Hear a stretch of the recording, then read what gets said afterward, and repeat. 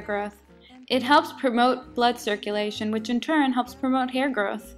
Careful, it's really spicy, but just throw it on your food. It'll taste great. This bag cost me about $5. The next product I have been and will be using is rosemary essential oil.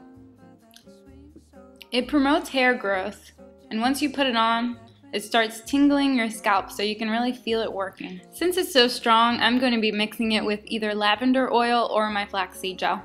This bottle cost me about $10. It's kind of pricey, but it lasts you a while. I'm also going to be taking one of these suckers every day. They're maximum strength, so I'm going to drink a ton of water while I'm taking these so I don't break out. This bottle was $10. Vatica oil is great. It's a version of coconut oil.